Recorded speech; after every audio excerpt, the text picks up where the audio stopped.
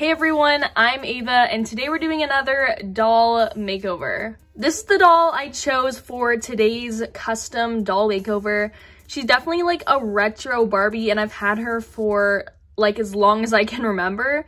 And I definitely feel like she could use a bit of a facelift. She's basically that classic Barbie doll, like the blonde hair, blue eyes kind of vibe going on. And I actually really do like how her eyes are kind of smaller and more realistic. So that was definitely a main factor on why I picked this specific doll out. And I just feel like she has a lot of potential and we can really do something with her here.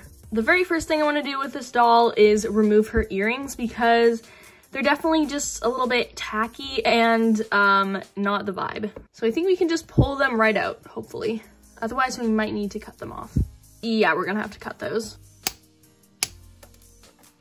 And I'm just gonna like literally poke the end there back into her head, and we'll just collect that later when we take off her head.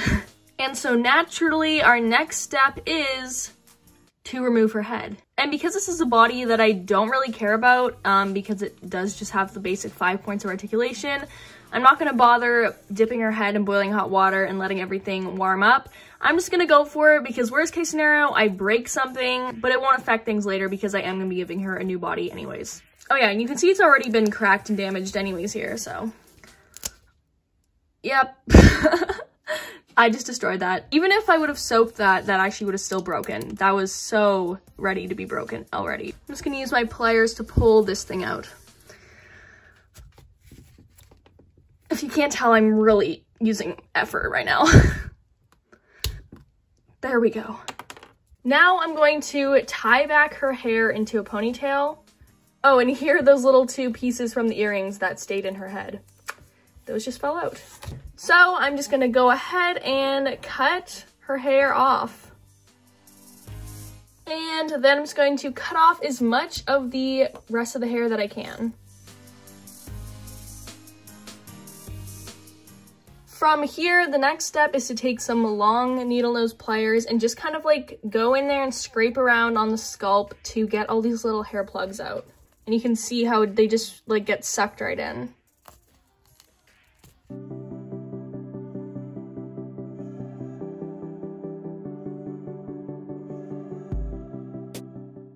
And there we go, the whole entire head all cleaned out. And now because I do plan on giving her some brown hair, I'm going to paint the sculpt of her head brown. That probably wasn't the best method to go about this, but oh well. And I'm just gonna let that dry. And while that's drying, guys, I do want to quickly talk about my nails. If you've been following me for a long time now, you'll know that I always like to have my nails done. And I'm really excited because the nail polish brand that I have used for years now sent me some awesome stuff. And the brand I'm talking about is Gellen. They are a gel nail polish brand and what I've been using to do my nails for a very long time now, including the nails I have done right now. They sent me a nail polish kit with 36 colors and also a dip powder starter kit. Here are all the nail polish colors that it comes with, and it also has a base coat, top coat, and matte top coat. So it's like perfect for starting out because you'll have all of these awesome colors and the top coats and base coat that you'll need. And because these are gel nail polishes, they are needed to be cured with a UV light as well. And this one here is the dip powder starter kit, and this is really cool because you actually don't need UV light for these. And they're basically just like powders that you dip your nails in. So this is something I'm really excited to try out. Anyways, yeah, I just really like this brand. It's what I've used forever and they last like super long. And if you're wanting to start off with trying some gel nails, I definitely recommend this brand. And their prices are also super affordable compared to most gel nail polishes. So I'll have all these products linked in the description box below if you want to check them out yourselves. And thank you, Gellen, for sending all this stuff to me. Let's get back to the doll makeover now. Her sculpt is all dry now, and this is the hair I'm planning on giving her. I got this hair a long while back now. I don't even know how long it's been, but it was from an Etsy shop called Nestia. Unfortunately, I looked and it doesn't look like the shop's open right now, but I do really want to finally use this hair. I actually did attempt to film a video with this hair around a year ago, and it went pretty bad. I don't know what I did wrong necessarily, but all the hair got knotted and tangled up, and I had to just ditch that video. And it's just because this hair is really like silky and like real hair, so it can easily get knotted. But I'm gonna try using it again. It's been like a year and I really do want to try to use it because it is so pretty. So let's see how this turns out. I'm gonna cut off the elastic here.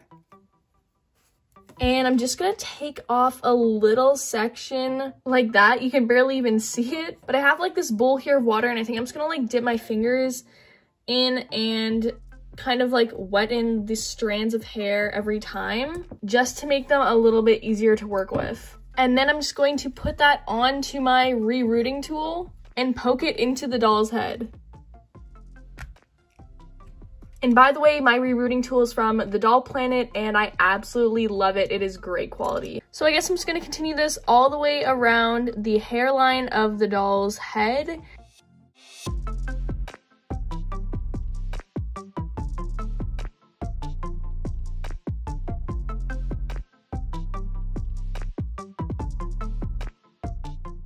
Okay, so I did all around her entire hairline and so far, so good. Now I'm just going to kind of fill in the rest of the head and we're gonna leave the part here for last.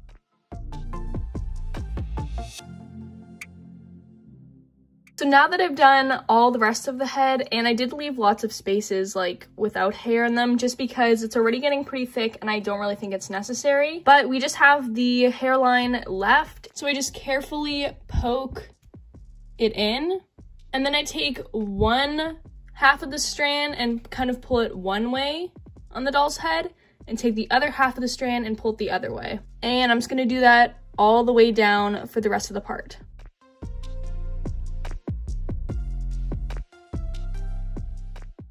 Okay, and at this point, her hair is all rerooted now. Finally, that took hours, guys. Like, I don't even think you understand how long that took me.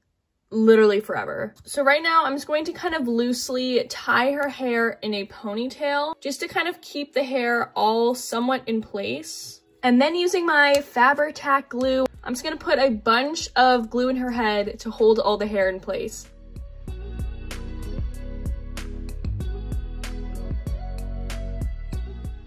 And now I'm just gonna let this dry overnight so everything can really just dry fully and the hair can stay in place. So everything is all dry and I think I put in a good amount of glue because it feels like things are going to stay in place. So before I deal with her hair, I do want to give her a new body. And I have Elizabeth here. I don't use her and I could use her body on this new doll. So that's exactly what I'm gonna do. And so yeah, right now her hair is kind of really crazy and poofy. So I'm gonna go run it under some boiling hot water just to make everything lay flat.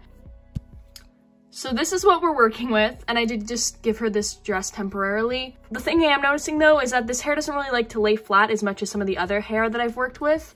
But hopefully when it dries, we can just kind of work around that. As for her hair length, I do think I want to keep it pretty long, but there are some like little scraggly pieces at the end here. So I'm just gonna kind of cut it off so it's somewhat even here. We're gonna start with removing some of the makeup. So I have some 100% acetone and a couple like Q-tips and a cotton swab. And for small details, I basically have a toothpick. I wrapped like a cotton swab around the end and then dipped that in acetone. And I'm gonna use that to remove some of her eyeshadow because I really don't like that glitter stuff going on. So we're gonna remove that.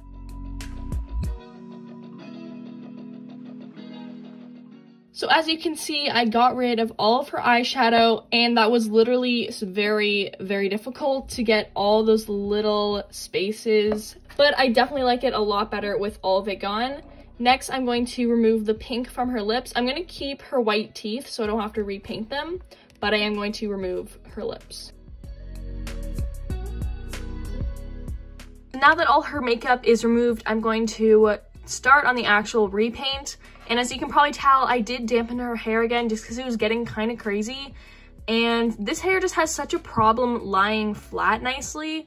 So I'm a little bit worried about that. but we'll figure out what hairstyle to give her when that time comes. So if you don't already know, what I do for my repaints is I mix together matte Mod Podge and acrylic paint. And I'm starting with a brown color, and I'm just gonna kind of add some hairs to her eyebrows. I always like to do this. It just makes the eyebrows look more realistic. I'm gonna use that same brown to kind of darken her nostrils as well. This is something I always also do. And I also want this doll to have some freckles and little like imperfections and stuff. So I'm gonna kind of just put that on with that same brown color. As for eye color, I want to make it a nice green. So I start with a lighter green, and I'm going to put that right over the blue on her eyes. And then take a bit of a darker green to go on the outer edge of that. And then I'm going to take some black and kind of fill back in her pupils. And now I'm going to do her lips with this kind of pink natural color. Here's how she's looking. I'm really happy with how her face looks. But now we're going to deal with this hair. Like I've mentioned, it's a little bit crazy, but I think the hairstyle that will be perfect for this are like 2 double braids. So I'm gonna attempt that and we're gonna see how that looks. All right, so not gonna lie, that actually took a while to get them even looking and even just somewhat decent. But I am not mad at how they look right now. The back is definitely horrendous, but we won't be looking back there. And the hair still looks a little bit crazy. But I think what's gonna go perfectly to tame these braids a little bit is a toque. Are you ready to see how amazing this is gonna look? Like, come on, that is cute, okay? So yeah, her hair might be a little crazy, it might be a little whack, but it's kind of a vibe, honestly. Maybe this wasn't necessarily what I had in mind, but I feel like the kind of messy, frizzy hair in braids suits her. Okay, so now that we figured out her hair situation, it's time for probably my favorite part, which is the outfit. I'm really excited to find her something super cute that will go with her braids and the toque. What the heck? I'm in love with this. Okay, wait. So honestly, I was like doubting this entire doll up until right now. This is the coolest outfit ever, and especially with her toque and the braids. I also gave her these awesome like black boots as well, which go perfectly with her vibe. Please tell me I'm not the only one that's in love with this. Okay, but let's get back to what we're focusing on now, which is some accessories. So for earrings, since she does have those huge like holes left in her ears from the old earrings she has, lots of the earrings I have don't really work for her. So what I think I might just do is just like put the earrings in and just like balance it in there and leave it in there. I ended up actually going with the hoops, and they actually went in her ears perfectly because I think when I took out the earrings, the plastic just started instantly shrinking down. So I just had to use a little bit of force and they went in perfectly, and they're gonna stay in place, which is awesome. As for jewelry, I have this black little choker with like some silver detailing on the middle. I actually forgot to do this earlier, but I want to paint her nails. I'm going to make them pink. And I'm still just using that same Mod Podge and acrylic paint mixture. And I gave her this pink purse that she's just holding in her hand, and I think that really helps complete the look. I'm personally really happy with how she turned out. Yes, we did have quite a lot of struggles with her hair along the way, but in the end, I think it all turned out great. Let me know what you guys think of this doll makeover, and let me know in the comments below what her name should be. Now, before we end today's video, the shoutouts for today go to Vivi Laval, Be Productive, and Falling for Dolls. Thank you so much for supporting the channel, and remember, if you want a chance of getting a shout out, all you have to do is subscribe to the channel, click the notification bell, and comment down below with the hashtag DD Squad, and you'll have a chance of getting a shout out in the next video. Don't forget to check out Gellen and click the link in the description, because like I mentioned, that's the brand I use to do my nails, and personally, I think they look pretty great. Thank you so much for watching this doll makeover. I really hope you enjoyed. Don't forget to subscribe because it really does help with the channel, and I'll see all of you in the next one. Bye!